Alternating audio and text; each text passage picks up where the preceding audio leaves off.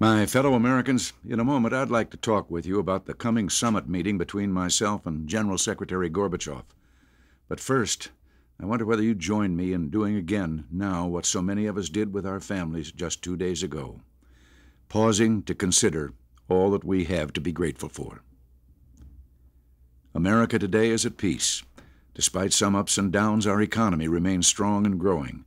And if Thanksgiving is a time to think especially for the less fortunate among us, then surely we must give thanks during this economic expansion that the number of Americans living in poverty has fallen to the lowest level in 5 years.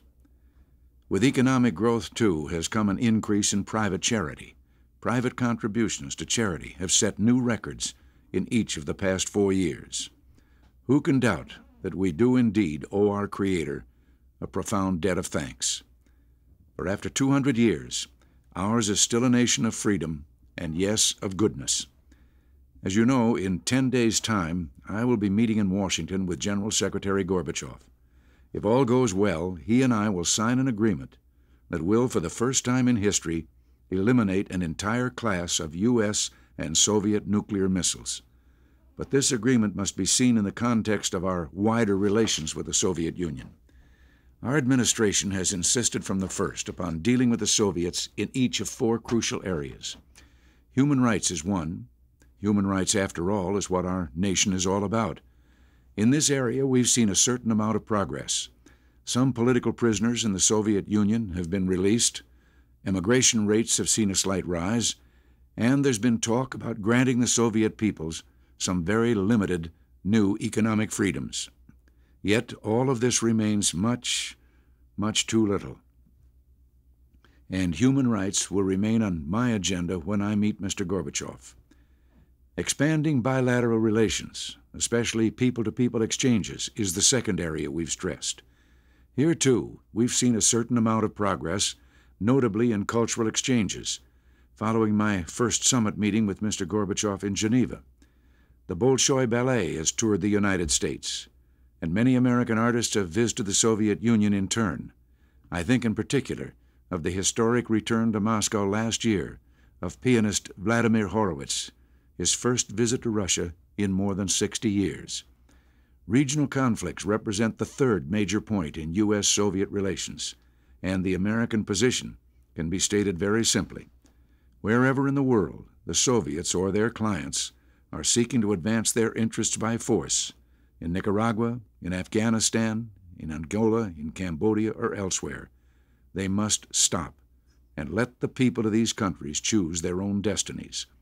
And I can assure you, this will be at the top of my agenda for Mr. Gorbachev. I'll remind him that Soviet conduct in these areas remains a major impediment to improved U.S.-Soviet relations. This brings me to the fourth major topic on our agenda, namely my search for a better way to deter aggression and ensure security than through the threat of offensive nuclear retaliation. One answer has been our Strategic Defense Initiative, or SDI, our work on a defensive system that will shield us and our allies while threatening no one.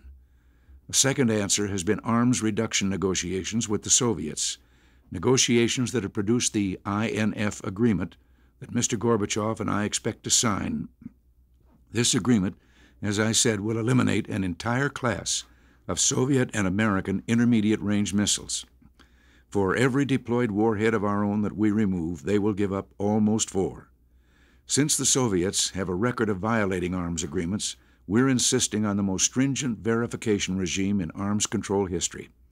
And we will go on to press the Soviets for progress in the START talks, where we've proposed 50% reductions in both sides' strategic arsenals.